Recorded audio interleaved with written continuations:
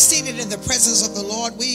We have started this moment, the first Sunday in December, to be a part, or to start, if you will, the next few weeks or so as we move into the end of the year, to crystallize your talent, your gift, your vision, your passion, and to galvanize you into, and to galvanize, to arrest you into the army of the Lord, to recruit you into the army of the Lord. You say, what does that mean, Bishop? That means that we're getting ready to go to war, that we have been in training a very long time, but now we must now see if our gifts work. We must now test the anointings. We must now put to work the gifts of the Spirit in our lives, that we can no longer just be in training, but we must now be engaged and deployed. If in fact the Lord Jesus is coming back, and how many of you believe that he is, then he wants to find you working. He wants to find you engaged. He wants to find us doing something that is changing the world. He wants to make sure that everything that you have received is not in vain. Hallelujah. I was reading a scripture the other day from Paul's talk to the Galatians when they were trying to confuse the law with grace. They were trying to confuse circumcision with baptism and getting it all messed up. You know, the Galatians had problems. And Paul said, why would you frustrate the grace of God? That scripture just spoke to me in a way it had not spoke to me before, that we have received such grace. But if we don't put to work the things in which we have received, it is a frustration to the grace of God. I don't want to frustrate God's grace. It's such a wonderful gift. It's such a marvelous gift to us that I don't want to frustrate the grace of God by constantly receiving and never doing, never giving, never producing anything.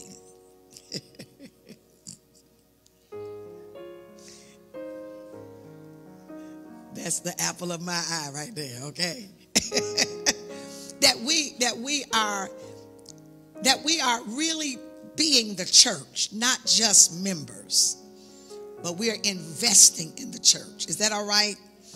I want you to just look at a couple of scriptures for us. Thank you to our ministry team of music and worship leaders, Pastor Shelton, amen.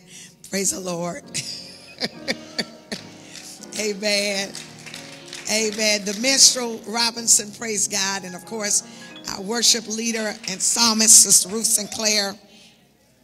I want you to look at a scripture for just a moment in Matthew's Gospel, chapter 25. And we are going to be walking this out for the next 3 or 4 weeks until we get to the first of the year. And by January, I pray that we will have heard from you and you've heard from us, and we will have a plan that we can implement. Amen. We are working from the perspective or the subject that the next big is small. Say that with me. The next big is small. Let me just make an announcement, and maybe you haven't heard it yet, but the mega church trend has come to an end. The mega church trend has come to an end. Now, what does that mean, Bishop? That simply means that what we saw in the last 20 years or so, I think the first mega church was really longer than that, was actually D.L. Moody over in Chicago. That was probably in the early 1900s. He was now recorded as having the first mega church. And since that time, we have seen a trend, maybe the last 100 years or so, of churches growing beyond 500. The average church in America is literally 75 members. That is the median size of a local church. And that has nothing to do with denomination or anything. That's just what church looks like in America. The last 30 years or so, we saw churches grow to 300, 500, 2,000. Then we began to see this model where it was one church in multiple locations.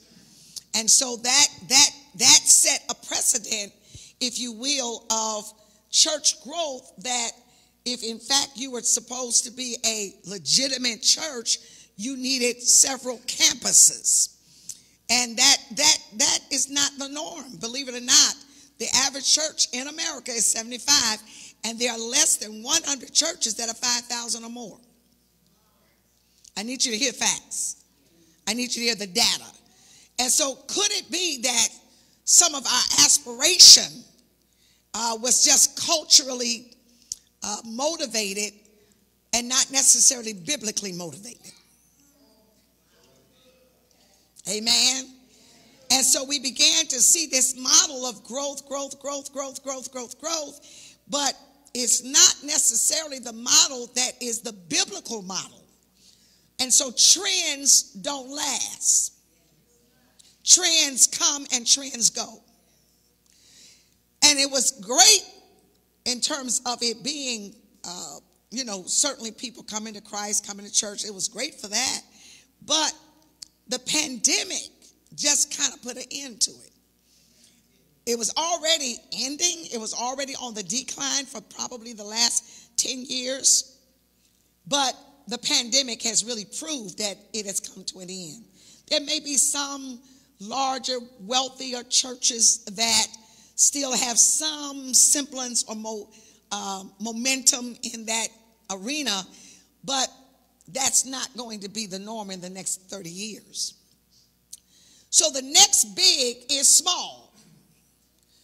I said 3 years ago, one morning, we were doing, it wasn't Pentecost in the pandemic, it was 40 days to Pentecost.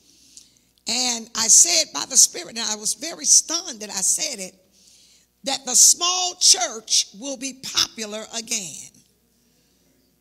And I was stunned when I said it. I was almost embarrassed that I said it. Now, if you ever have been a person that gives the word of the Lord and it's so spontaneous, many times it comes out of your mouth before it comes through your head. And so as you're prophesying a word or you're giving a word of knowledge, a word of wisdom, and you give a word, many times it slips out of your mouth and you have to go back and rethink that. Like, is that really what I said? Because it didn't come from you, it came from God. The small church will be popular again. That was 3 years ago. That was like 2018, 2019. And then the pandemic hit. And the devil put a spirit of fear on the people of God. The people of God started walking in a spirit of fear. Spirit of fear hit the church. So I want to say this, and I don't want to in any way minimize the fact that we've lost people. But the Spirit of the Lord moved on people in such a way that I believe the pandemic did not do as much damage as the spirit of fear did. There was a lot of death in COVID, and still there's death. But what died from fear? See, because once you died and we buried you, we grieve you and we move on. But the spirit of fear hit the church. And the one entity that should have been stalwart and bold and courageous in the midst of a pandemic was the one entity that the devil found a way to shut down. Now, did anything good come out of it? Absolutely. We found the virtual world to be our friend and our ally. We were able to transition or pivot, if you will, to a virtual model of the local church. And certainly the gospel didn't stop being preached. But church attendance declined. And it declined as it was already declining, but it declined and spiraled so quickly. And then each wave of COVID, each wave of the pandemic literally just kept more and more impact coming at the church. So now the Lord says the next big is small.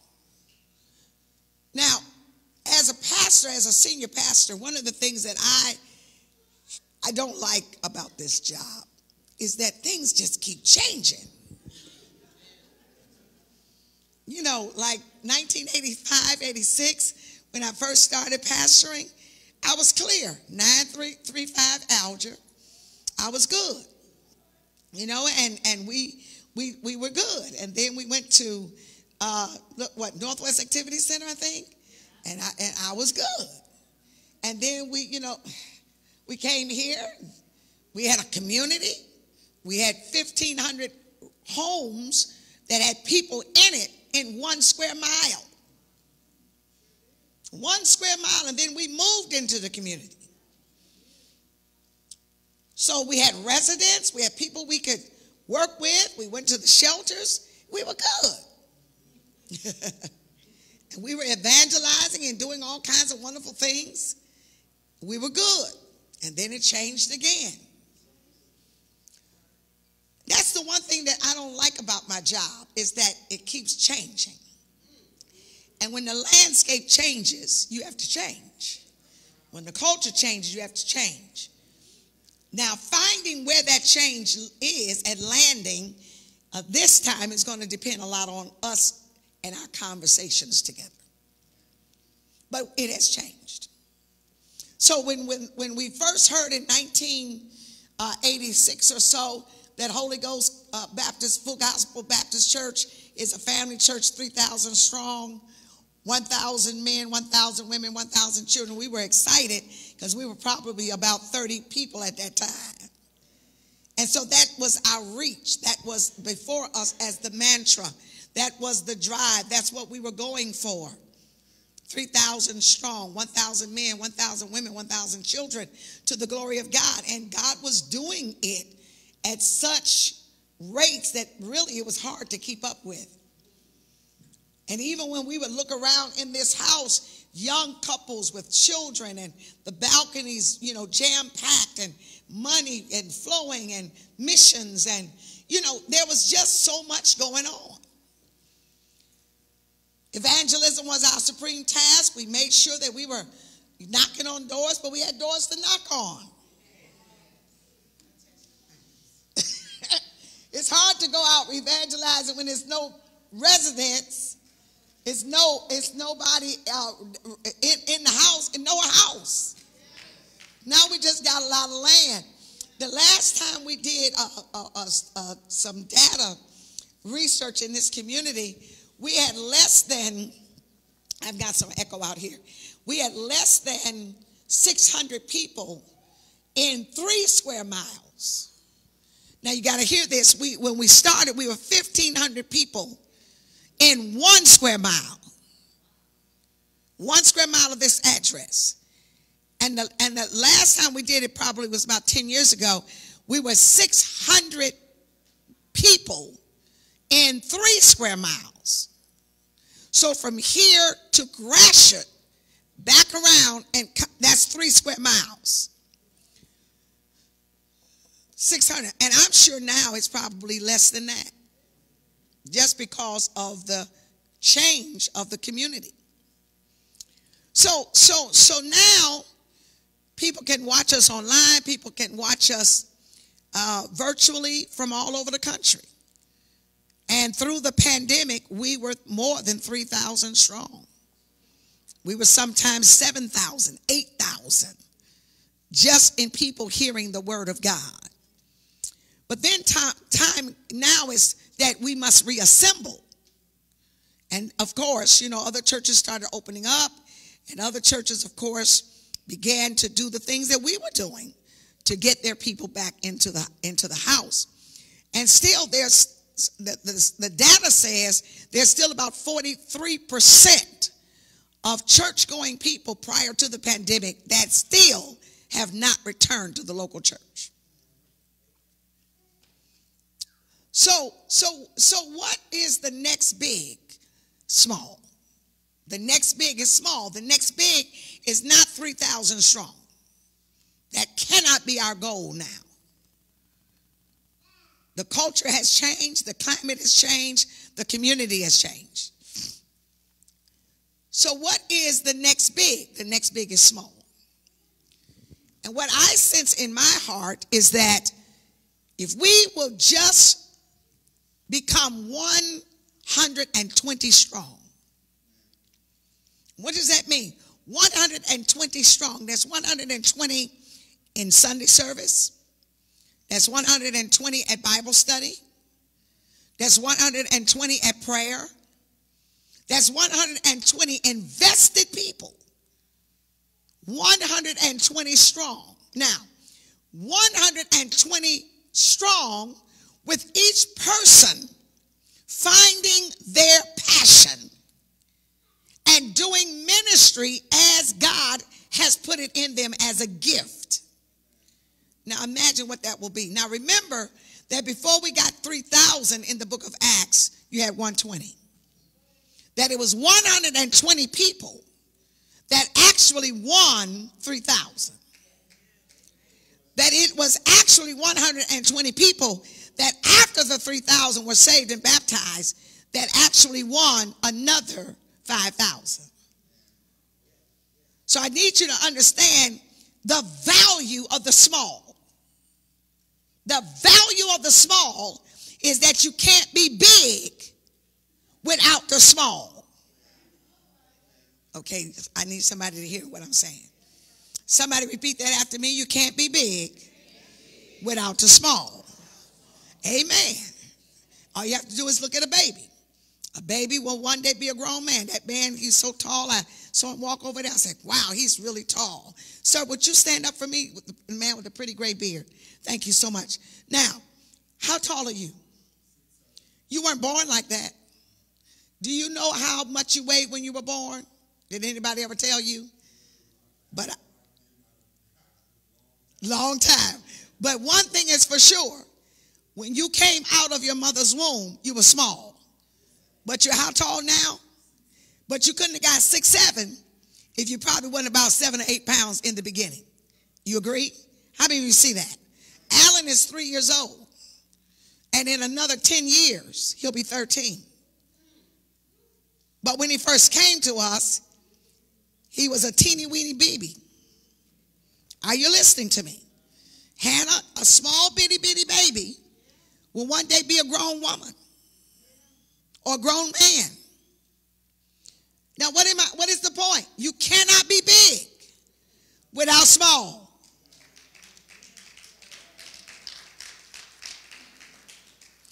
So instead of trying to be big and unsuccessful, let's be small and powerful.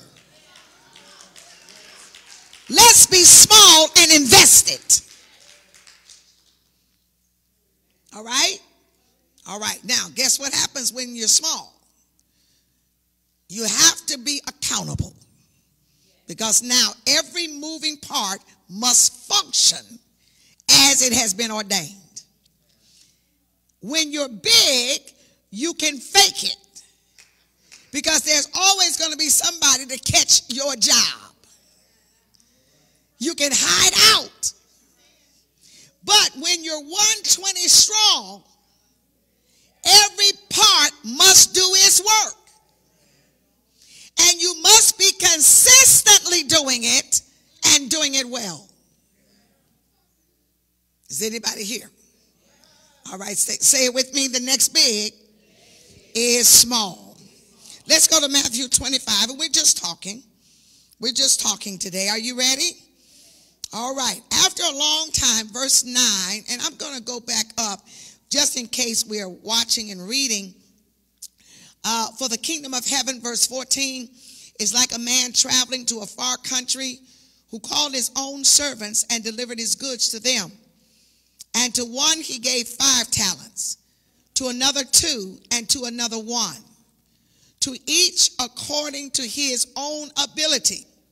And immediately he went on a journey. Now I'm reading out of the New King James Version. I don't know which version you have, but would somebody else help me read verse 15 again? Everybody, if you can. Let's read it together. What does it say? And to one he gave what? Yes. Okay. I want you to underline that. To every person, he gave gifts according to their ability. All right? So nobody, and I'm going to say this in Ebonics, nobody walked away without a gift. Everybody got a gift. Now, some got more than others, but everybody. All right? Now, I want to clear the air. One of the things that I know we did not do well was that after we got to a growth momentum, we stopped evangelizing. We didn't do that well. We didn't do this well. Now imagine if 8 people leave the church every year. Imagine if 8 people stop coming to the church every year for whatever the reason. They die, they go to another church, or they just stop going to church. But imagine if a congregation of 400 or 500 loses 8 people every year, and those 8 people are never replaced. All right? How many of you just heard what I said? What happens when a church stops growing?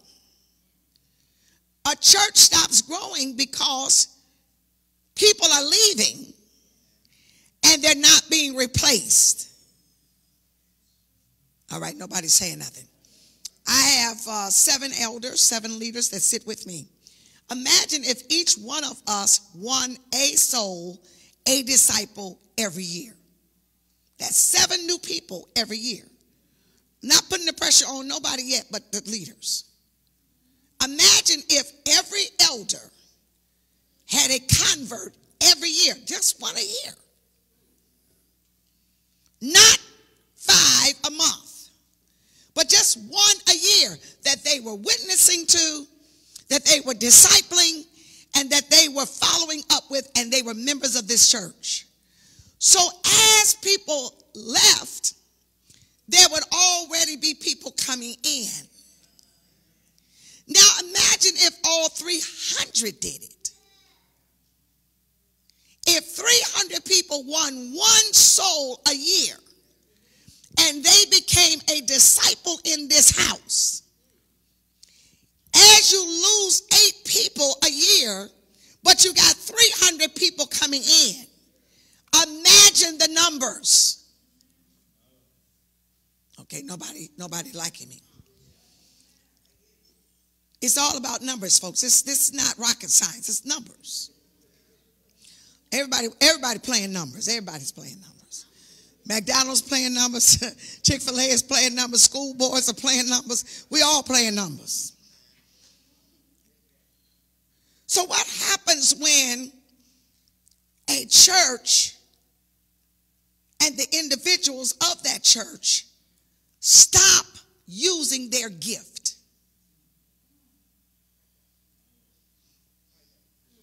All right, so I want you to take out a piece of paper and write this down because I want to help you. And then we're going to get into a good dialogue. I want you to write down 2 words. And I want you to put in the piece of paper a line up the middle.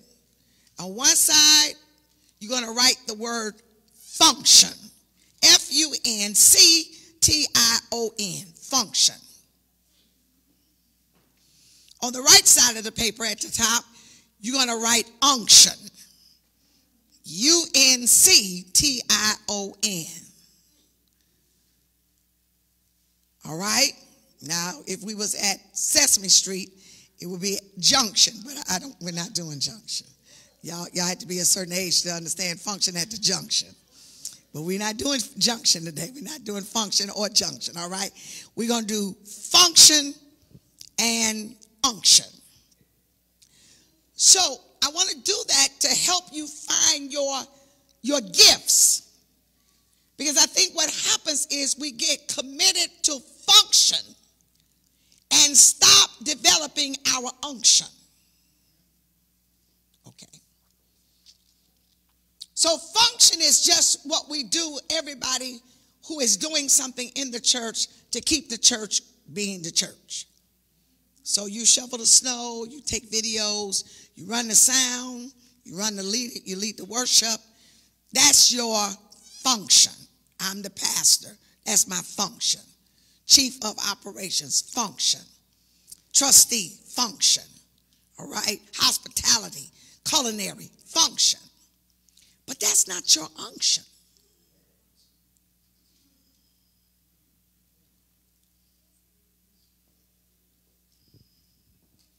Over the last 30 years, one of my passions has been teaching on the Holy Spirit. But that's not my function. That's my unction.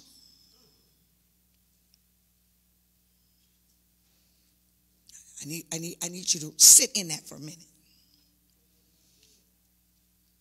So because you have ushered for 40 years, does not mean that you've ever functioned in your unction.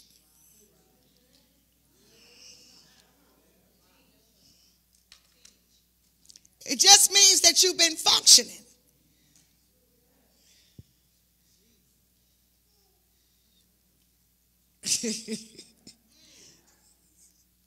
Pastor Shannon comes in every Sunday and she makes sure communion is done. And when I need her to preach, she's a phenomenal teacher, preacher. But that's her function. It's not her unction. My sister is an amazing psalmist, but that's her function.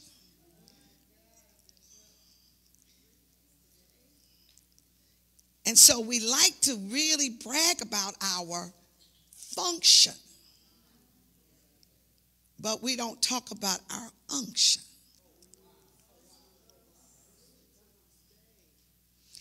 Your unction is where that gift is. James Shelton is one of the most phenomenal musicians in the city of Detroit, state of Michigan. That's his function. Minister of music, pastor of worship, function. See, titles, you can find your function in your title. But that's not your unction. And your unction is what's going to attract and build and grow the church. I've been the pastor here for 36 years. I've grown this church at least 10 times just on my function. But what I've decided is I don't want to do that no more.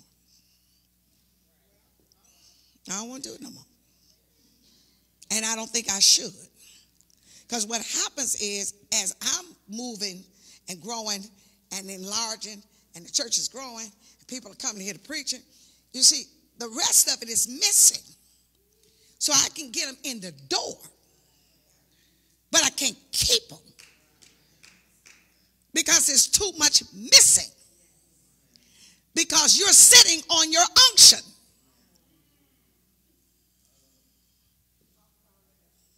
Okay, it's quiet. So I can get 2,000 people to come for a Pentecost Sunday from all over the world.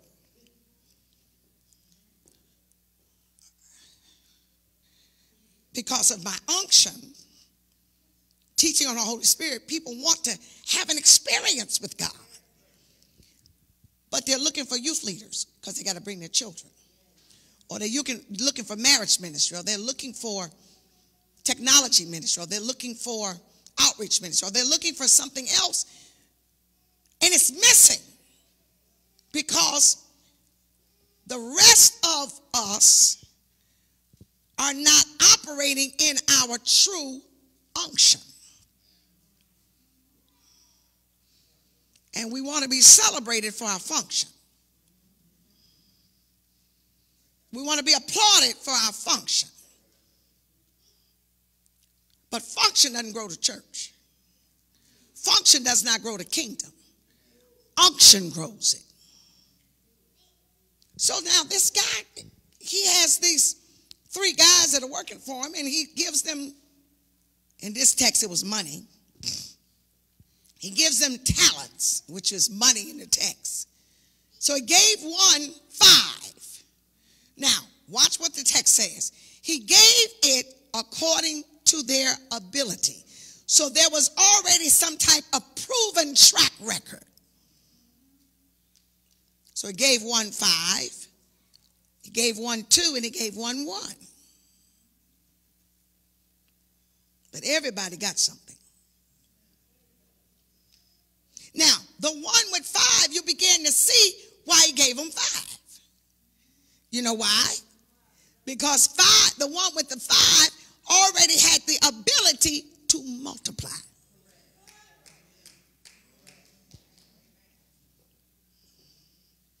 The one with 2 already had been proven to be able to what? Multiply. Why did the one only get 1? Because it had already been proven that he did not know how to multiply. But because I'm a God of grace, I'm not going to leave you out.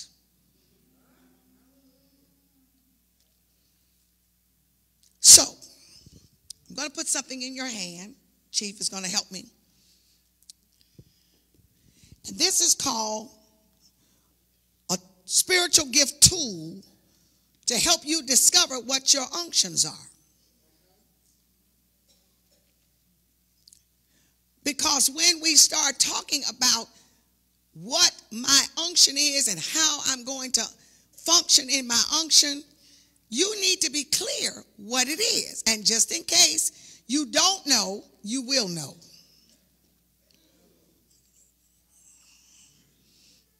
And when you get it in your hand and everybody gets one, let me know. Amen. Give it to the young people as well. Make sure all the young folks get it. Make sure, Sister Erica, your son gets one as well. Absolutely. Make sure that, absolutely. Now,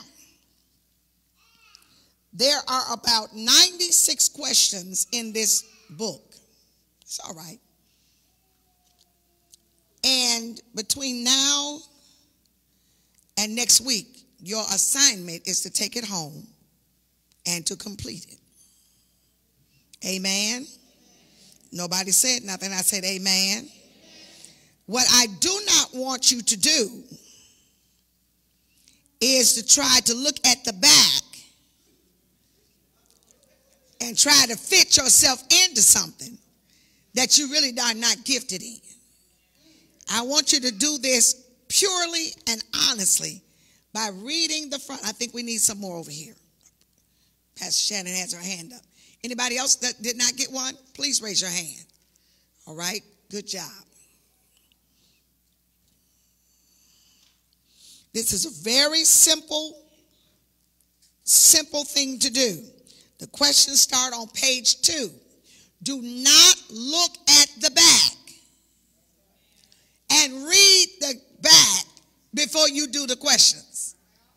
Why is MJ laughing? Because he know people be cheating. Because you don't want to be held accountable for what you're not gifted at. Because if you give this book back to me and I look at what you circled and I come to you and say, okay, this is what you circled. Now, and I say, okay, when you plan to implement this and you done cheated, you're going to be looking funny because you don't have the unction in that space. That's not where you're gifted. How many of you just heard what I just said? Do not look at the back. I see people already looking at the back. I'm looking at them. And they're doing it right in front of my face.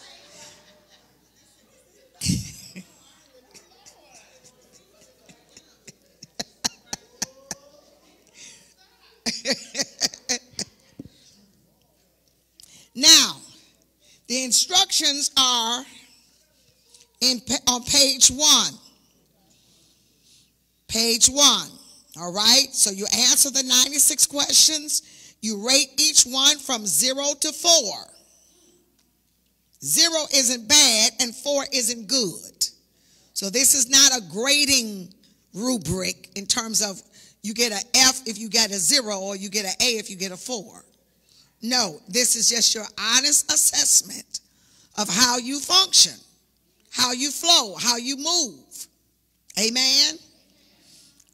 Now, when you find a question with 2 or more parts and you rate any one as not true in your life, then mark the whole question with a low number. In other words, if you think part is true, but the other part is not, rate the whole question with a low number. All right? Now, at the end, you will add your numbers, and then you will go to the back and look at the gifts or the key to line up what it is that you have now completed.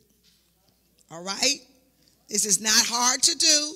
This does not make you better than anybody else. It's just an assessment.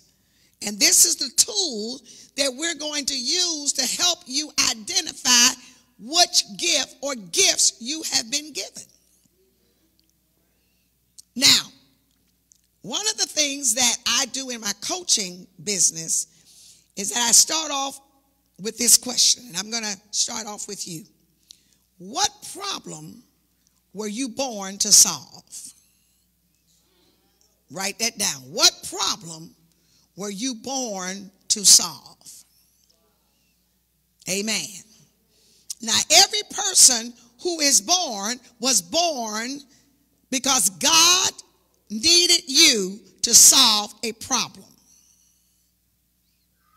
The only reason that Adam was created is that God had a problem. Somebody tell me, what was the problem? Talk back to me. What was the problem? Why was Adam even created? Okay, stand up, Sister Robinson, and speak in your mic. You have a mic. Why was Adam created? And don't say, don't give me the poem. And God was lonely and sat down and said, I'll make me a man. James Weldon is not in the Bible, all right? Why was Adam created? To replenish the earth and to take care of the earth. Okay, all right. Anybody else? Why was Adam created? Yes? Oh, that's good. Why was Adam created? Why was Eve created? Somebody tell me, why was Eve created? Are y'all confident of these answers? Or are you guessing? All right. So Adam was created to do what? To take care of God's creation. So God could create it, but he couldn't take care of it.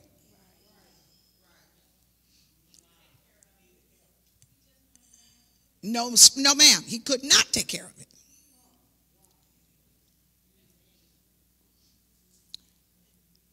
Because God is spirit.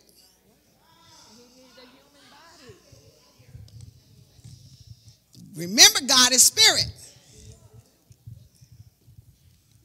So as powerful as he is, he can't cut grass. He can't hang blinds. He can't unpack boxes. He can't shovel snow. He is a creator. All right. But he needs mankind to steward or to oversee the work. Are y'all here? All right. Now he looks at Adam and says, this ain't good. This is good. Then he gonna need a little auntie.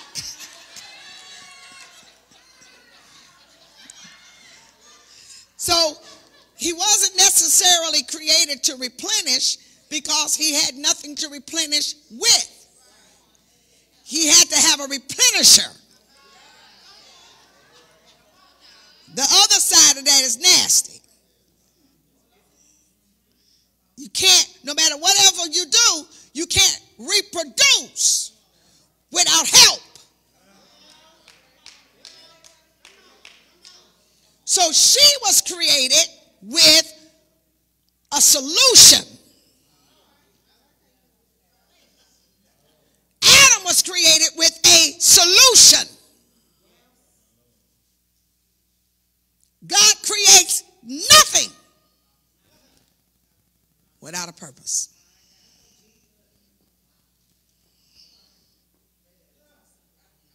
Now, watch this. Why were you created? You know how many people live their whole life and never know the answer to that? Never know the answer to why was I created. Now, how will I know why I was created? You're going to find out in this book why you were created. Okay, nobody excited but me. Now, you may have a job in education. That's your function. But it doesn't mean that's your unction. So don't look for your unction and your function to be parallel all the time. My unction is very different than my function. I am a senior pastor. I am a bishop in the Lord's church. My gifting is that of the apostle. I am a leader. My gift is leadership. That is my function. But my unction, one of my giftings is my passion for Holy Spirit.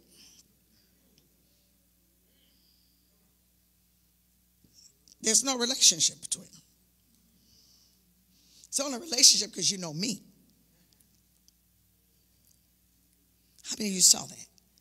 Can you see that? The only way you make it a relationship between the two is because you know me. And you know my function and my unction. But if you didn't know me, I could be teaching the Holy Spirit and not pastor no church. I could be teaching the Holy Spirit and not be a bishop. My gift is leadership. That's my gift. That's one of my gifts. Romans chapter number 12. My gift is leadership. My spiritual gift is apostle. My function is bishop or pastor or elder. But my unction is what gets me up every morning at 4:30. And nobody has to call me and wake me up and remind me to do it.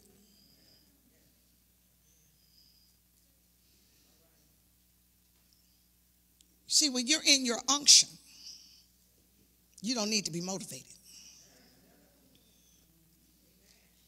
When I look at Pastor Valerie McCune, from the day she walked in my life, she has always had an unction for children. I don't have to ask her what she's doing. I don't have to ask her to do it. I don't have to motivate her. She wrote a whole dissertation about the power of the Holy Spirit in children. I have to do that because that's her unction. Now, her function is, if you saw her, is minstrel or Levite. I want you to see how sometimes they don't connect. She's a Levite. She's a minstrel. That's her function in the body. But her unction is children. And when you're in your unction, nobody has to motivate you.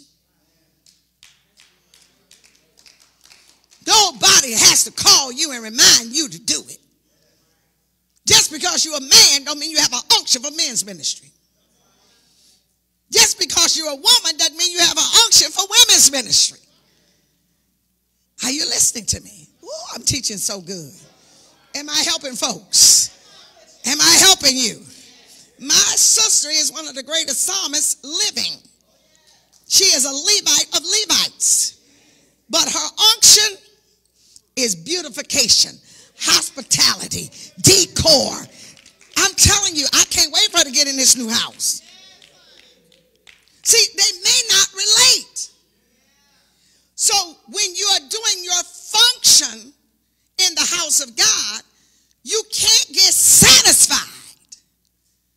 until you produce your unction. And your unction is what fills the house with treasures.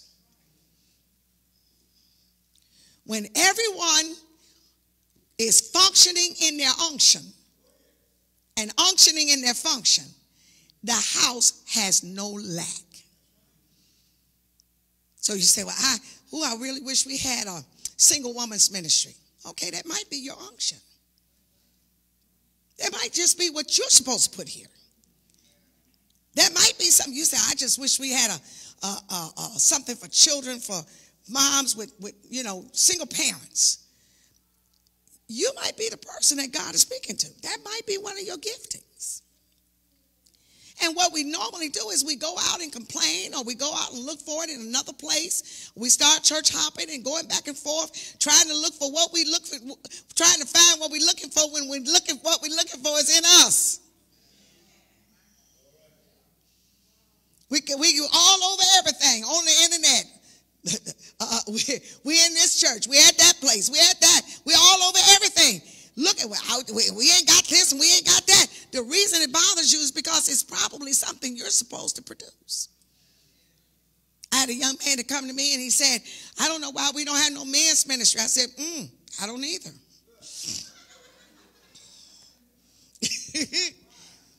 That was Bernard Parker. I never will forget it. We're sitting upstairs in the hospitality room. And he said, I just have a problem because, you're a woman and, there's no men's ministry here. You don't even talk about the man. You don't look at the man. That was a lie, but he really don't know me. But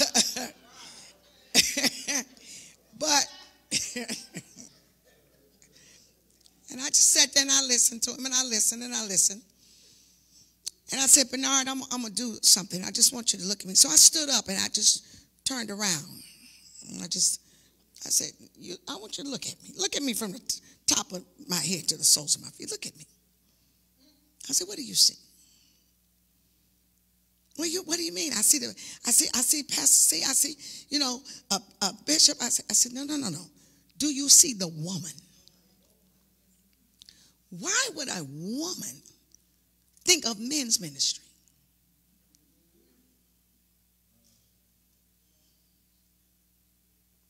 Well, I never thought about it like that. So guess what? I believe that God is speaking to you. Because it bothers you. It don't bother me. So here's a question. Write it down. What in this church bothers me? Ooh-wee. What in this church bothers me? Now, you ain't got to ask nobody because you've already talked about it. You've already shared it with 3 or 4 people. Y'all have already had a conversation around dinner. You probably have had the conversation more than once. But what in this church bothers you?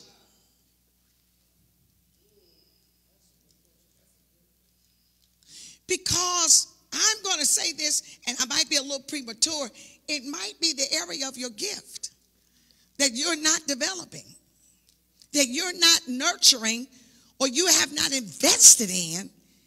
And the bothering, the irritation is the Holy Spirit trying to get you to do something about it. When I saw the schools in the shape that they were in, it bothered me. I didn't fuss about it. I didn't fight about it. I didn't go to the meetings and cuss the board out and cuss the superintendent out. I said, no, I need to do something about that. Because remember, one of my gifts is leadership. So what did I do? I put my name downtown on the ballot. And I got elected. And then I got reelected. You know why? Because it's one of my gift sets. It's to be in leadership, and people in this town trust my leadership. Now I don't have to fuss about it. I can be about it. We want to fuss about it, but don't want to be about it. All right. So let's just talk about the next big. The next big is what? Small. How many of you right now are just thinking, your mind is already running about, okay, what is it? So I was talking to Nikki last night, and I said, Nikki, one of the things that I'm not going to do in this season is motivate people. Not going to do it. Every morning I wake up, Brother Dove, at 4:15, 4:30. Even if I'm not going online, I'm woke. If there is a book out there on the Holy Spirit, I got it. When they packed up these books, there are at least 15 boxes of books. And all of those books are just about Holy Spirit.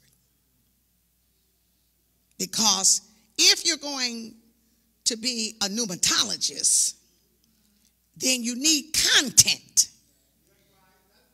And you need consistency. So I don't see 7,000, 8,000 people a day because I'm just cute with sparkly glasses on. They come for the content.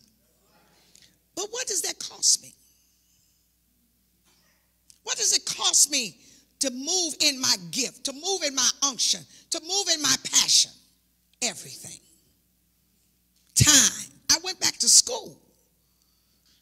I went back to school just to learn from a biblical seminary perspective more about Holy Spirit. Who asked me to do that? Nobody. Who calls me every morning and wakes me up? Nobody. Who motivates me? Nobody. It's my unction. And coming up on 3 years in a few weeks. And I don't see an end to it yet. Because it's my passion. It's what bothers me. I grew up in a church that never talked about the Holy Spirit. I didn't know anything about Holy Spirit. And when I started hearing about it, I said, well, if I'm a person that's never heard of it, how many other people have never heard of the Holy Spirit?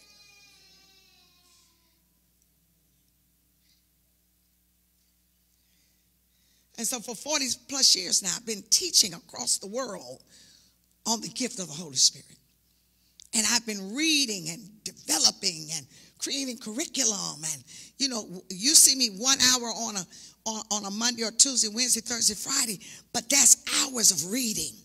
That's hours of studying and preparing. That's homework. That's book reading. That's paper writing. That's writing on those discussion boards. That's reading because I've got to get the information so that I can teach it. When you know what your unction is, you will not need motivation. When you hit a dead spot, when you hit a dry spot, when you hit a moment where you feel discouraged or you feel tired or you feel like giving up, you won't quit because you can't quit yourself. Now, if I give you an assignment, you can quit. If I make up something and give it to you, you get mad or you get tired or you get frustrated and you're going to write me a letter that I'm not going to read. And you're going to resign. And now the hope that we had for that part of the ministry is now again what?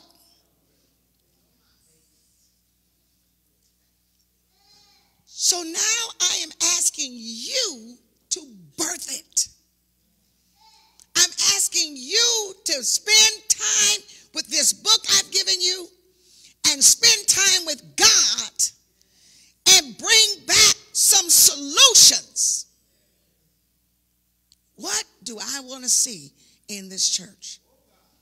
What ministry is missing? What have I seen in other places that I would like? Now, it may not even be ministry. It could be serving. It could be upgrading the technological systems here, because one of the areas that we're going to have to build up is the virtual. We've got to build that because that's not going away. So you may have skill in technology. Maybe you're not a preacher. But you say, okay, I want to be the person that makes sure that our church has top-notch technology. I don't want to just make it ministry. I want to be the person. Brother Will came home, and I'm so glad he's back home. And he called me the other day, and he said, I got to go back up to the church. And I said, well, where are you? He said, I went home. He said, but I'm using your campaign material as a tool for evangelism. I said, what? He said, is that all right? I said, of course. So he's taking the cards that we use for the election, but he's using it as a point of contact for evangelism. I didn't tell him to do that. He didn't meet with me about that. But when is your unction? Ooh, I'm talking good. Am I talking good? I'm talking better than you shout. No. What is my unction? What is my unction? What is my gift? Sister Loretta, she runs that table back there, and, you know, she's turning in money for the anniversary, and I can't wait to get there after church. But let me tell you, I cannot live without that lady. Her function is to make sure that, you know, we have money for the anniversary, right? But her unction is serving. Her unction is hospitality. Now, you all don't know that because you don't get to see it maybe in this space. But I could not have moved without her. You ought to praise God for that lady. Come on, don't sit there and be mad because I didn't call you. That ain't your unction. Somebody called me the other day and said, Bishop, do you need some help? I said, baby, are you good at unloading boxes and organization? Well, no, I just thought you needed something. I don't need no help. The last thing, baby, the last thing I need is for somebody to come and disorganize what's already disorganized. That's not a help. So April comes to the house and she's unloading boxes and she's putting stuff up. And I'm like, dang, this girl is good. Now, that's an unction. She's gifted in logistics. She's been in the military for 40 years, so she knows organization. Y'all not hearing this. Shannon came by the house. She said, Mama, what you cook? I said, my first meal. So she in there eating crab cakes and stir-fried cauliflower rice. And so I said, Pooh, where's the watering pot for the plants? She said, okay, I saw it. So she said, well, how much water? Now watch this. Watch this. See how different they are. So Prill says, how much water do I put on the plants? I said, well, whatever you put on one, put on the same. So then she said, Shannon. Shannon's in there eating. She said, what? She said, okay, I got it. So unction. She loves farming. She loves being in the ground.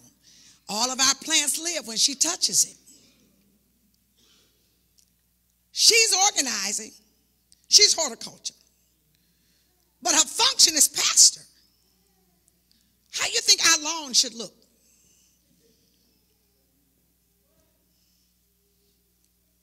You see, it's not always your function. It's the unction that's going to cost you some time. Ooh. See, your function you can do in 2 hours on a Sunday morning. But your unction is going to cost you some time and some investment. It's going to cost you some availability. So after she watered the plants, Pooh is in there pulling boxes. She getting stuff out. I'm going through it. I'm trashing stuff. We working together, right? Shannon says, well, all right, I had a time.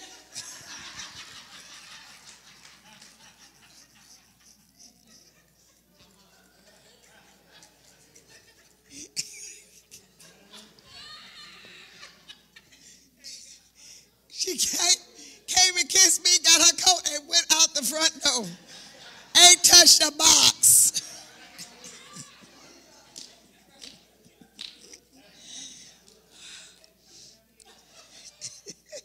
So who that crab cake show was good, mama? All right, I had a time. I'm out. Now watch this. So here's something really special. Alan is very engaged, right? So Daryl comes over. Daryl runs sound, that's function, but that ain't his unction. His unction is gadgets, handyman, fixing, building. That's what his unction is. But his function is running that sound. So he comes over. He's doing things in the house, making sure I'm secure, making sure things are good. And Alan is picking up his little stool, and he's going all over the house, following him.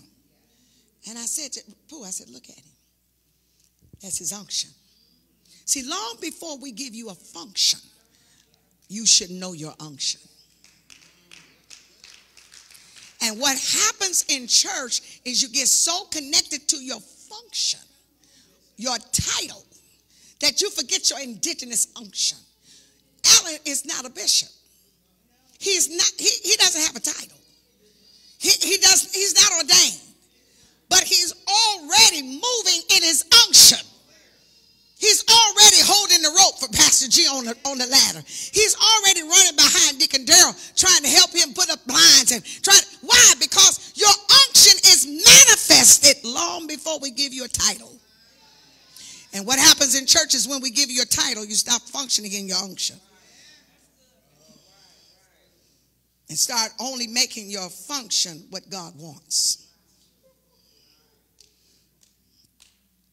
Well, I preach. That's nice. But that's your function. Well, I usher. That's great. That's your function. Well, I count the money and I go to the bank. Great. That's your function. That's your reasonable service to the house of God because you're saved. But what is your unction? It's quiet. Now watch this. So when the man came back to check on the talents, the one that had 5 came and brought 5 more. See, because when you start sensing your unction, you start developing it and cultivating it, it multiplies. It multiplies. I know that my unction is teaching on Holy Spirit. But I didn't know it was teaching online to thousands of people every day. But it kept multiplying. It keeps multiplying. And now, Instagram, now, free conference, believe it or not, still 20 or 30 people so on the phone call every day. And then Facebook Live. We see about 1,000 in the morning, and by evening, it's another 3,000 or 4,000. Why? Because the one talent is multiplying. It's multiplying. And then you get called to different places. I want you to come teach Holy Spirit. I want you to teach Holy Spirit. I want you to teach Holy Spirit to my church. I want to do a school of the Holy Spirit. Why? Because now that talent is multiplying. Now imagine if you got 5 of those. It's multiplying. Each one is multiplying. Your talent, see, your function doesn't multiply. Oh, it's quiet. Function doesn't multiply. But your unction multiplies. Keeps multiplying. It keeps growing. It keeps expanding. And you know what happens while you're doing that? You're growing. You're developing. You're maturing. You develop people skills. You develop nice skills. You develop timeliness and accountability. Because now your talent is making room for you. It's quiet in this place. Your function doesn't make room. Your gift makes room.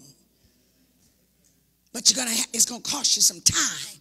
And what we want to do, we want to give you our function and we out. Don't call me until it's time for me to function again.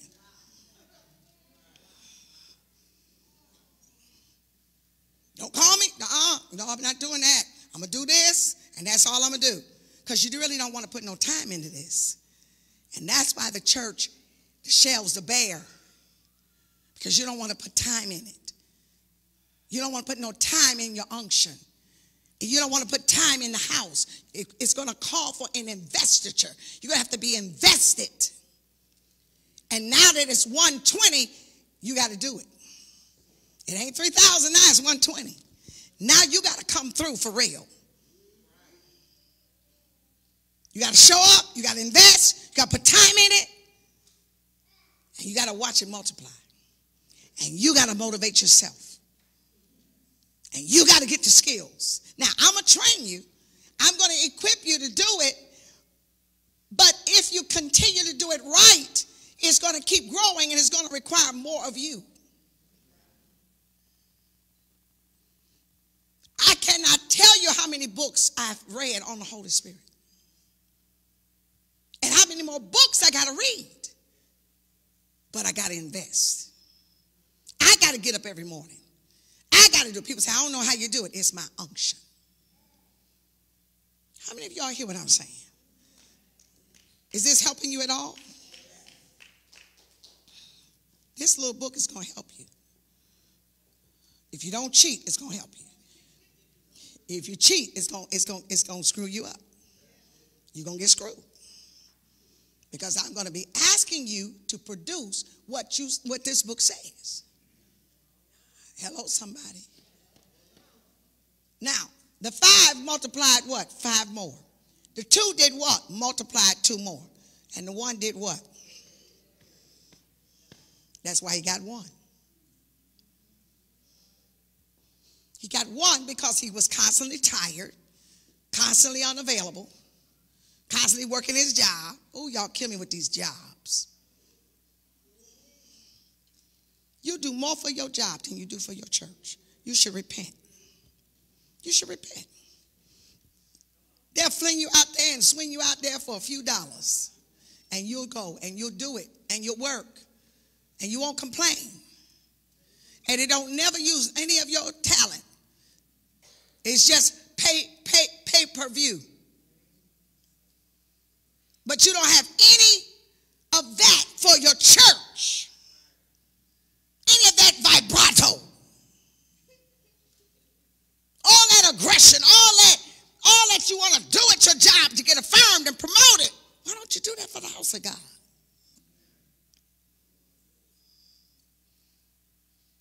Why don't you have that same get up and go? You go in the sleet, the storm, the rain. You don't even like it sometimes. You don't get treated fair. You're not always affirmed and celebrated, but you go. Sometimes you go for years. Oh, but my God, even if you fall out, you go. Mad, you're just typing at the computer, you're just mad. You don't like your supervisors, you don't like your co-workers, but you go. But you won't do that for your church. You won't do that in the house of God. You won't put that same work to it, that same passion, that same intentionality. Imagine what 120 committed and invested, gifted people will do in 1 year. But it starts with you. I say it starts with you. It's quiet now. It starts with you. Now, what does that mean? That means I got to change some stuff. I got to change the way I see the church. I was talking to Pastor Shannon last night. I said, oh, we will have church on Christmas. And we will have church on New Year's Eve. And we will have church on New Year's Day.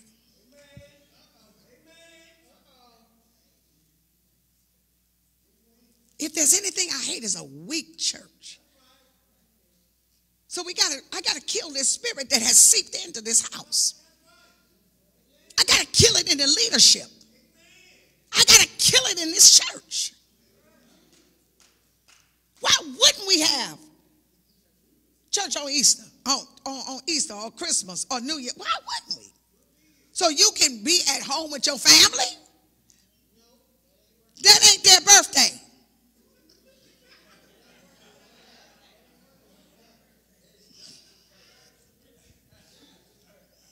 Y'all ain't saying nothing. And some of you jokers already got it in your mind. Well, I don't know what we're doing for Christmas, but I ain't coming. I don't know what we're doing for New Year's Eve. I don't know if I'm coming. If I come for New Year's Eve, I ain't going to come for New Year's Day. That's how we treat this. But let him call you into work. Let him call you into work. You'll work New Year's, you'll work Christmas, Easter, you'll work. You know why? Because you're getting validated by money. Child, we're going to get triple time. If I go in there, yes, Lord. But I wouldn't do it for church. So something has happened here that has seduced us to complacency. Pastor Shannon preached a message on mediocrity. We will never be a mediocre church as long as I breathe. We will be proactive. I'm not giving you jokers no time off. You had 2.5 years off. Look at my face and think, and if you think I'm playing. I'm not giving you jokers no more time off. You'd had 2 whole years off from Bible study. And you won't even get on the phone. Because a spirit of seduction has hit us.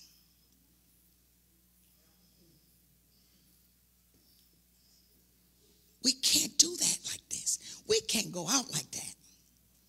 Not the cathedral. I want you to take 2 minutes. I'm going to ask you a question. And I want 10 people to grab a mic. I want you to grab a mic. And I want you to tell me what problem have you been born to solve in this house. 10 people should be jumping up already, grabbing a mic. I got one. Now, why is there a delay? Because we don't know. Look at me. We don't know. You know why? Because we ain't never thought about it. We're just so comfortable trying to come and get the word and go home. But we got to fill the cabinets and the rooms with treasures. Because the people will come. I can get them in, but I can't keep them in. I'm kind of like God. I can create the culture and the context. I can get them through the door. But I'm going to need you to put the ministries and the operations in place that they come and stay. Because after the honeymoon, after they get filled with the Holy Ghost and they start learning about the Holy Spirit, they're going to start looking for men's ministry. They're going to start looking for children's ministry. They're going to start looking for young adult ministry. They're going to start looking for these things. And if those things are not in place, as strong of an experience as they've had, they will walk out that door.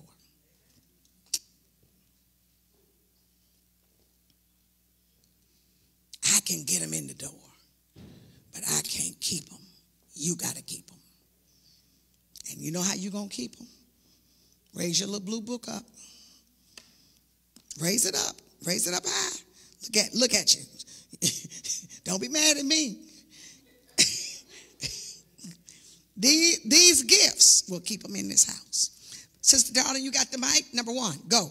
What problem have you been born to solve?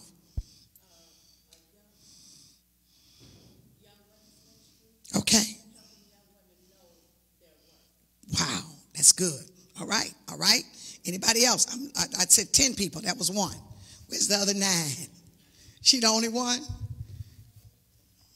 Look at that. Wow. Come on, you got to come over here and get a mic. Come around and get the mic. All right, Sister Veronica. What problem were you born to solve? I don't know if I was born to solve this problem, but this is something that I've been concerned about ever since I first came to this church, and I just didn't want to take responsibility, just being honest. Okay. But I think women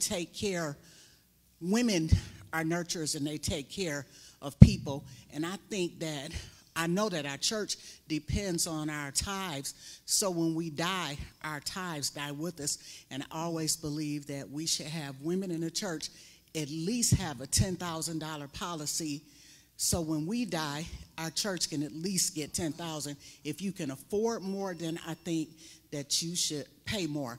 But I don't really know how to get the group together to do it, but that's something that I always wanted to do. Praise God. That's called endowment.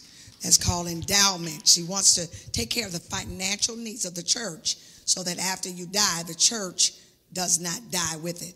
If you go downtown and around the city, thousands of churches in this town have no people in it, but people died and endowed their church through insurance policies so that when they died, they left them millions of dollars so the church is still able to function without people.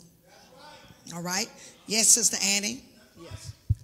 I believe we really need an intercessory prayer. No, not we. No. Me. Don't tell me Church. what we need. Well, What church. problem have you been that born problem. to solve? Okay, my problem is, See, because that's what we do. Yeah. We We. need this. Oh, we do? go. But what we do, huh? Who gonna Who do gonna it? do it? Amen. Praise God. Okay, start over. Yes. What I is concerned in the problem that I see is real, true intercessory prayer. Okay, amen. That when I get together, or when I form this group, that we can be able to reach so many that when they come in, they will get delivered. They will get hands laid on. They will be able to walk out delivered. Okay, all right. I'm gonna look to see it.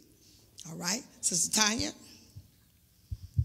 Families, mediation, bringing wholeness or bringing back relationship to families that maybe have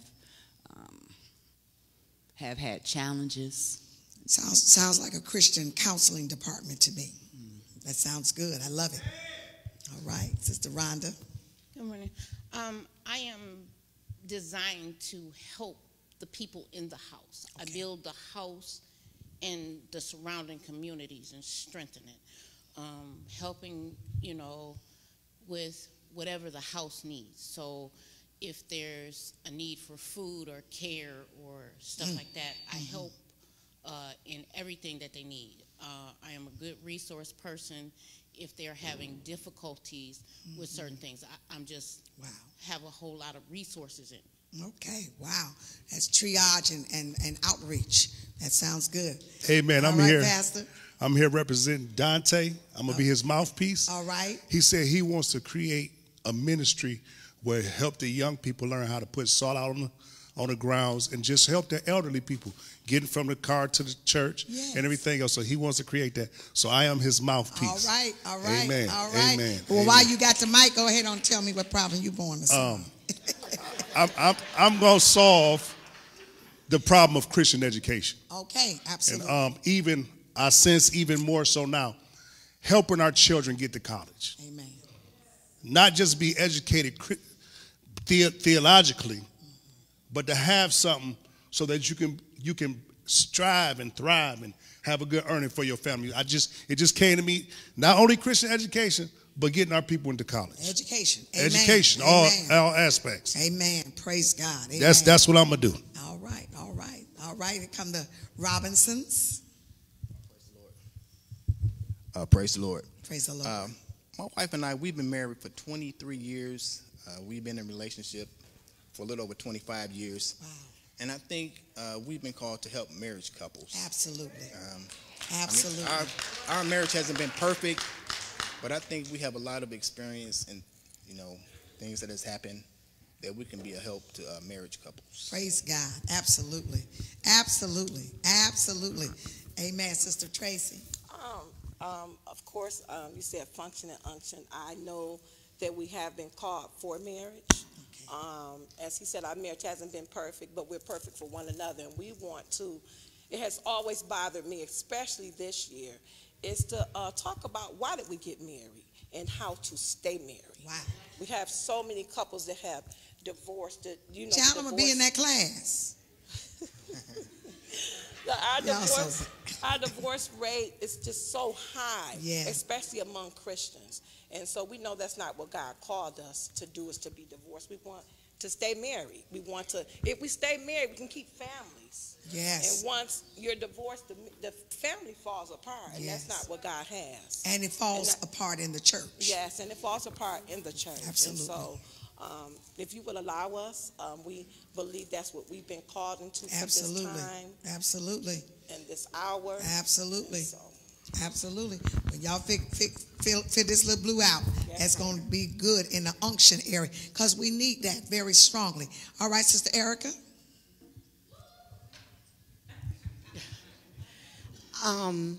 Compassion for people. For somebody, if they need to talk to somebody just listen to them. I noticed that when visitors or new members come, someone to check up on them to see how they're doing and why haven't they been back and what are they lacking or what do they need. Yes, wow, absolutely. New member follow-up. All right, Chief? In addition to everything I already do, one thing I would like to do is put my military skills to use for young people, for parents who may be having difficulty with their young people. Wow. You can bring them to Camp April. All right. And I can help them get their minds together. Get their minds together. Hallelujah. Get their minds together, baby. Brother Will, Pastor Will. I'd like to know, do we have an evangelism team here? I'm sorry, one more. Do we have an evangelism team here? No, not now. Not currently. Okay, well, I would like to start an evangelism team. Absolutely.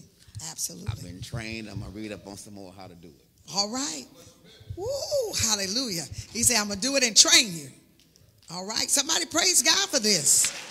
Come on, church. Come on. Somebody say small is the next big. All right. Come on, Pastor Vanessa. So I was sitting there and April had looked back at me like, what are you? And so just in the midst of it all, just thinking, I know that my passion is for people to read, to learn how to read. So establishing that. And even when you passed out the book, there may be some people in here that may not understand or how to comprehend. I want to make myself available if you need me to sit down and help you with that assessment. Wow. So I know that my passion, my unction is reading, and helping parents, helping students, helping adults with reading. So. All right. You got one right now. All right, this is so good. How many of you are enjoying this? Stand up on your feet. Praise God. This is where we're going for the next few months. I'm going to ask those, Pastor Val, as the communion table is ready. I want us to get ready to take the Lord's table together. And one of the things that I believe is necessary at this season, yes, we need deacons. Yes, we need leaders in the house. Yes, those are functions. Sister Kirkland has been serving at the door for many, many years. And I thank God for her function. Thank God for her serving in the winter seasons of her life, the stormy seasons. She's been on that door. So we praise God. But how many of you know we need more people who will work in the house as well in the area of hospitality in terms of functioning, ushers, trustees, deacons. All of those things are always needed. But I don't want us to be title heavy in this new season. I want us to be in our unctions. And I don't want you to think, well, okay, because that's what I do, that I necessarily need a title. I want us to get away from some of that. And let's just do the work. Let's do the work. Amen. I want to see a counseling office. I want to, see a call center. I want new members to be followed up.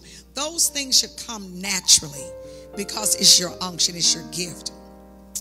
And if we have any visitors today, I certainly hope that while you are here with us today, that you have heard something that would make you want to be a part of our church. That we are in the reset mode. We're in hitting that reset button. That we have gone, somewhat down in terms of passion and energy and commitment. The pandemic did that to us. But I believe that this is the right moment for us to recalibrate, to get into a place where we recalibrate this house. I'm not just going for every seat full, but I am going for 120 strong. 120 strong. I'm going to say it until I get 5 amens. That we're walking in the power of the Holy Spirit together. That we are engaged. Church, we've got to get engaged. I need you to realize that you can never build a great house if all the talents, the gifts, the tools are not functioning at their optimum level. I've never been interested in numbers. I've been before thousands, even probably millions. But that's not what I want. I want people that love God. Do you love Jesus?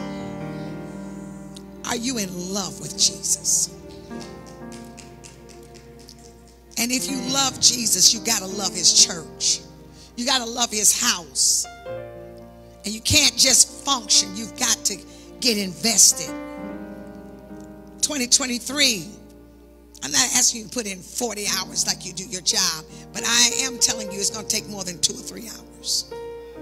Not just for service, but to come to the house to get done what needs to get done. Our offices are going to reopen in January. We're going to be able to be on deck at least 3 days a week. That we're coming out of this pandemic, we got to reset and recalibrate. We are the church of Jesus Christ. And I've gone soft over the last couple of years because I knew the trauma and I didn't want to argue. I came sick. I came to church with COVID. I preached with COVID because I'm invested. That wasn't a sacrifice for me. I want you to understand that's not a sacrifice. And when my children said, "Mom, please stay home," I said, "If you make me stay home, I'll die." I came every Sunday with COVID. And God was faithful. I would be so sick. But I was able to share the word and go home and go back to bed. And nobody caught it from me. That's the goodness of the Lord. And I'm not saying that that's what everybody should do. I'm talking about me and my investment. But if you just treating this church like, oh, we just go there on Sunday and oh, we just, we have a good time, you're not invested. You like the product, but you're not buying stock. It's different than just going to the mall and liking a certain brand and you buying stock in that brand. You're invested. Other than that, you're just a consumer. So, you like whatever you like, whether it's Target, whatever y'all call it. You like all of that, but do you have any stock? Then you're not invested in that company. You only are a consumer. You can't be a consumer at the cathedral. I'm asking you in 2023 to invest, to buy stock. I'm going to build this. If I don't do anything but build one road, I'm going to build it. I'm going to build whatever is in my heart. I'm going to build it. And nobody will have to come and ask me, how's it going? They're going to see it. I want us to move from consumerism to investors. That you hold stock in this brand. And that when you see that something is going well, you buy more stock. You get more involved. When we see our stocks doing well, we buy more.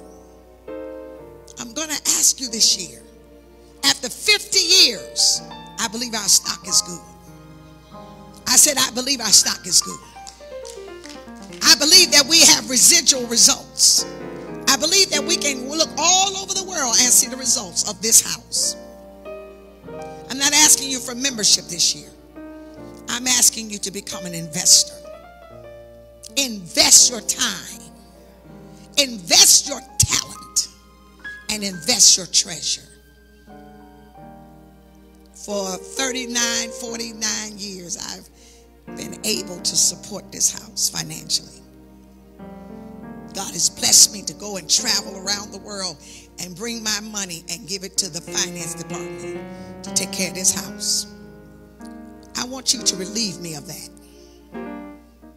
I want you to take that burden off of me. I want you to be as committed financially to this house as I am. That whatever this house needs, that you stop spending in your life to take care of this house. That you stop buying things you frivolously don't need and you start investing in this house. That you don't wait for Deacon Russ to get up on a ladder and put the light in. But you see a light is out and you say, you know what? We need to get together, brethren, and let's get these lights on. I'm asking you to change your mind and shift your thinking from just your function to your unction. And if you're here today and you say, you know what, this is the kind of church I want to be a part of, then I'm going to ask you in your heart to say, Lord, I want to be a part of this. I want to be involved in this next move. I want to be engaged in this. And give me the motivation. Give me the spiritual momentum that I need. That I don't need external stimulation, but I move from the inside. Let me be passionate about the house, passionate about the message. Let me become passionate about my brand. This is our brand. Let me be passionate about it. And let me be able to see in 1 year a change, a shift, because of what my unction is going to produce. Not what Bishop is going to do, but what I'm going to do. And as you get ready to come to the table, I want that to be in your heart. I want that to be in your mind. That I'm not just taking communion with the body of Christ, but I'm taking communion with this house. And in this house, I'm going to be invested. I'm investing my time, my treasure, my talent. If I got to read a book, if I've got to give some more time, whatever I need to do, I need to do that. That this house will be exactly what God wants it to be. So, Father, we thank you right now for every part of this ministry. Things that have died that don't need to come back online, then we thank you. But for every new space, for every new part of the vision that needs to come back, Lord, we thank you that the results shall make proof, full proof. And we also thank you, Father, that the solutions are in these seats today. As we come to this table, Lord, let us be mindful that this body and this blood has been shed for a people. And that this people is called the Holy Ghost Cathedral. And that this house shall continue to make an impact in the world.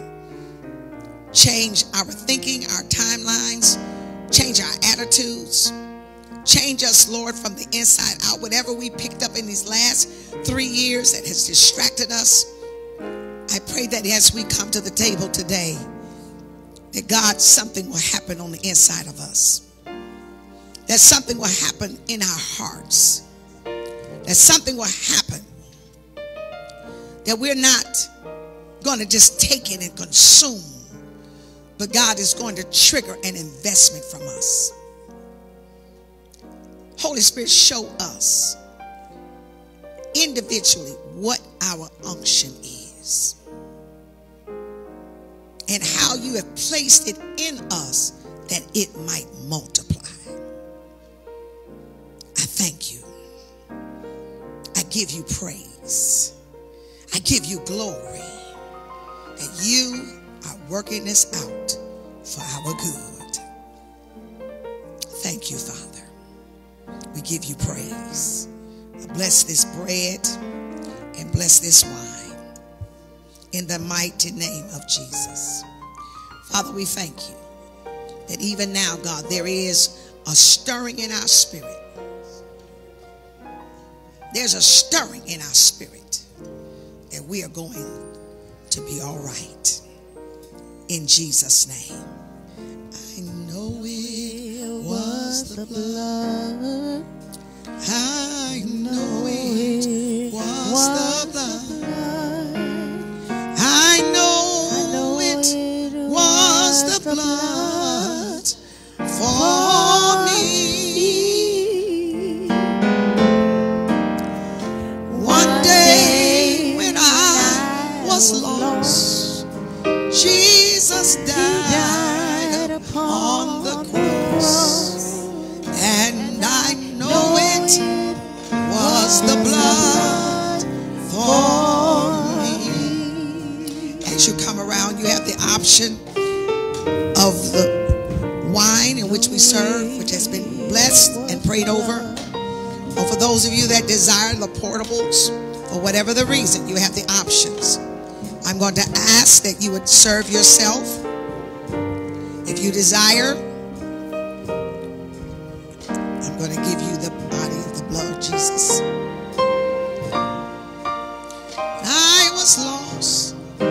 Jesus died on the cross. And I know it was the blood for me. Oh, I know it was the blood. Virgil, get that mic. I know it was the blood. I know it was the blood for me. For me.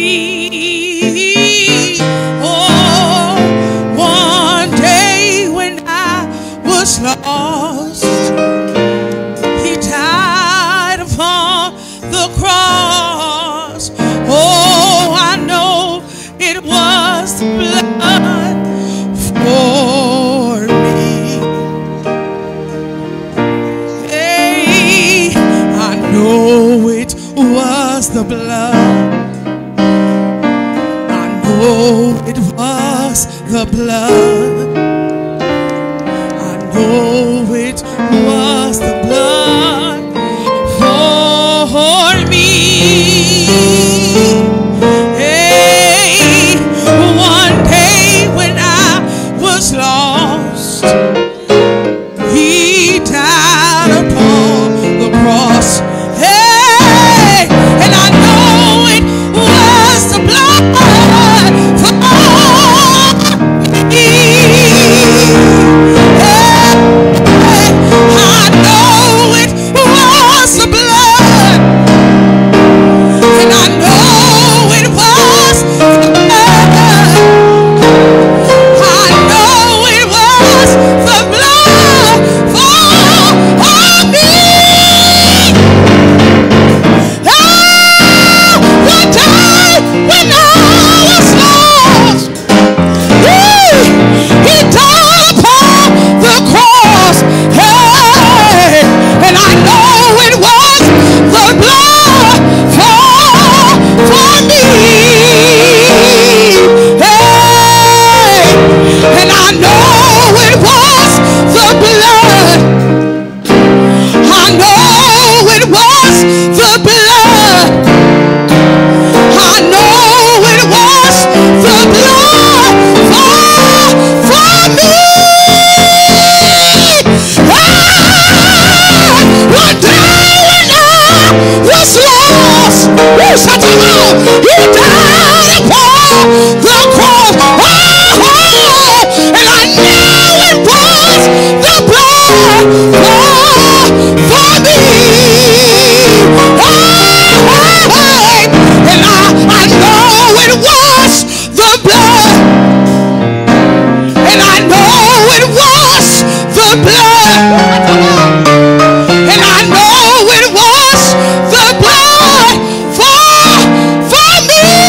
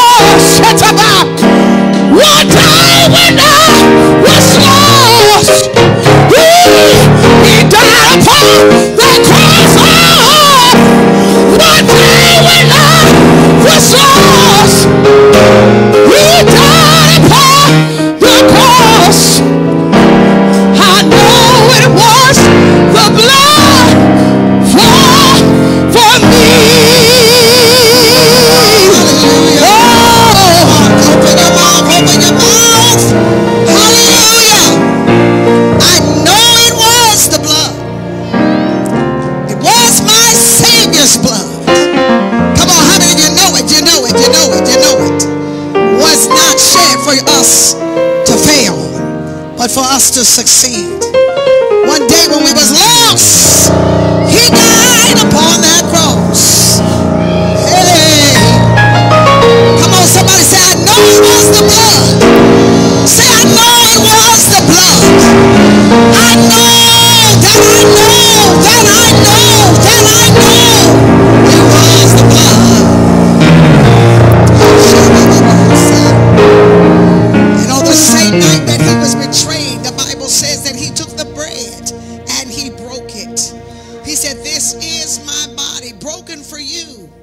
Take and eat it, and as often as you do it in remembrance of me. Let us eat together. And he took the cup and he said, this is my blood, the blood of the New Testament. He said, and as often as you drink this blood, you show forth my death until I come again. He said, but when you drink it, forgive. When you drink it, consider yourself. When you drink it, look at yourself, examine yourself, and make sure that you are in the faith. Do not drink it unwisely or unworthily, because if you do, you drink damnation upon yourself. That is the power that's in this blood. Father, we thank you, and we give you praise that right now all of our sins are washed away. Sins of omission, sins of commission. Even now, God, our relationship with one another, and our relationship to you, and our relationship to our world and to our community. Writing it now before we drink from this cup. And we thank you for it. In Jesus' name, amen. Let us drink together.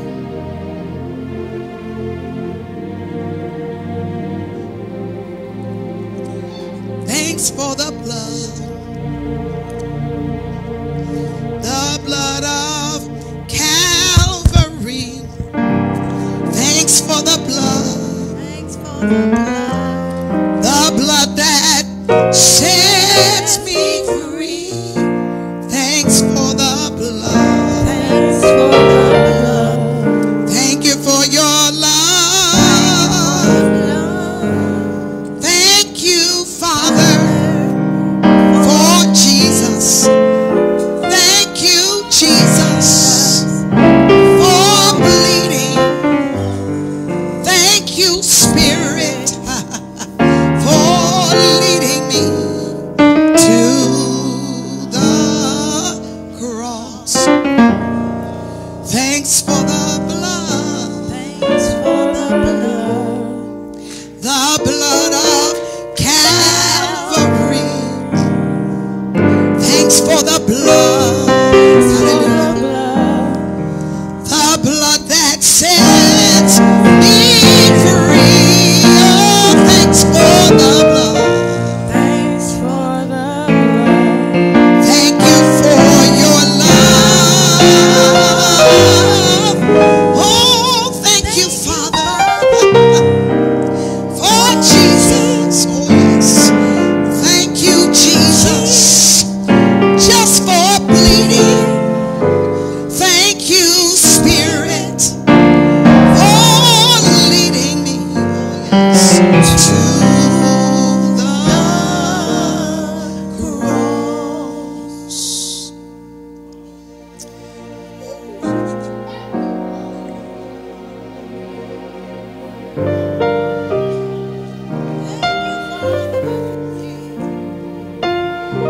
Thank you, Jesus, for bleeding. Thank you, Spirit, for leading me to the... Somebody lift your hands and say it. Thank you, Father, for Jesus. Thank you, Jesus, for bleeding. Thank you, Spirit, for leading us to the cross. Just wave your hands and tell them again. Thank you, Father, for Jesus. Thank you, Jesus. Oh, please. Thank you, Spirit, for leading me. Lift those hands to the cross.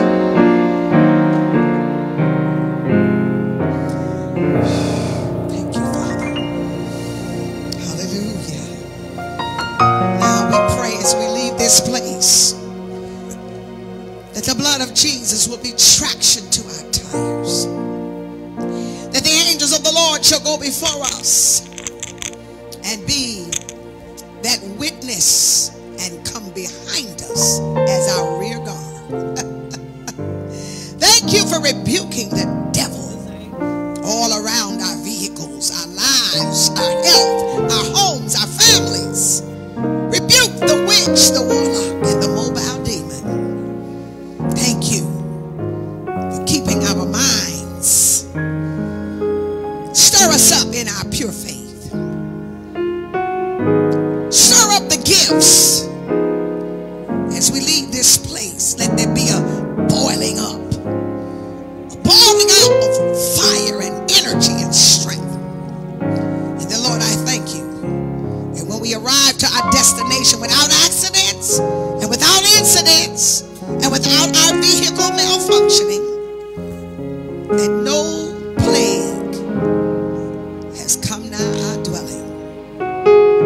Lord, I want to put a blessing on the people's houses today. I want to put a blessing over their homes. I set myself now, God, as your servant to decree a thing over their homes, over their dwelling places. That God, you will pour out and descend over that place, and angels, angelic warriors shall take their positions afresh. That what is on the outside and on the inside of that house is pure God. Oh, hallelujah. I said it's pure God. And I thank you. I thank you that even now, God, that dreams and visions will come in that house. That good rest and sweetness will come in that house. That prosperity will come in that house. In the mighty name of Jesus. And Father, I thank you that from their abundance, they will share it with this house. Their abundance of talent, their abundance of joy, their abundance of finance, their abundance shall come from their house to your house. And God, you will be glorified. Now keep us in your gaze and hold us in your grip until we meet again. Your servant's prayer in Jesus' name. Hallelujah. Come on, let the church. Let the church say amen. God has spoken. So let the church say amen. So let the church 120.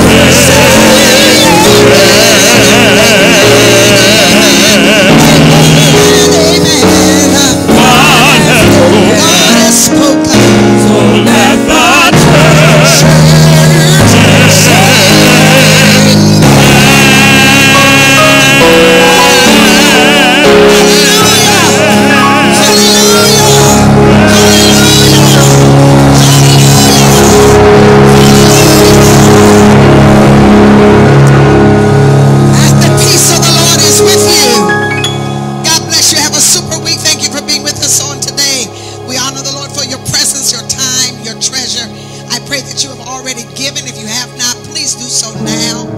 Please, before you leave, make sure that your tithes, your offerings are on the altar. Please do that now. The trustees are on duty. If you're giving by Cash App, please put that up on the screen for me, please. If you're giving by Cash App, $Hgfgcathedral. If you're giving by PayPal, paypal.me, Hgcathedral.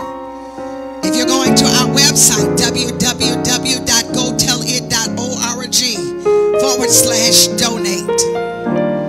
If you are mailing in your gifts, 1745 East Grand Boulevard, Detroit, Michigan, 48211. For God loves a cheerful giver. Let us give today. Let us give out.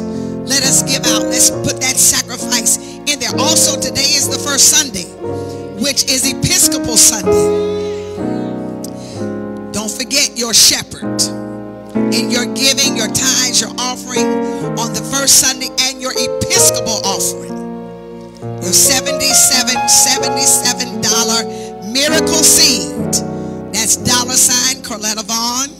Or you can give it here, right here in this altar, by writing a check. Praise God. Amen. Do it now. Do not leave without giving, especially your Episcopal offering. Your tithes and your offerings are needed to support the house. We love you so much. Thank you for being here. This is only week 1, week 2, week 3. Let's end week 4 with 120 people in the room. Amen. God bless. Have a super day.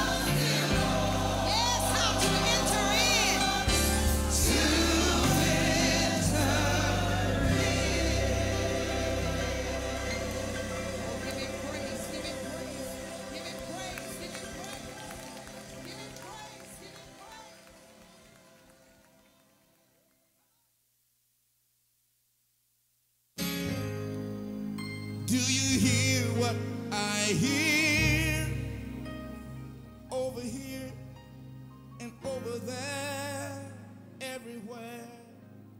Do you hear what I hear?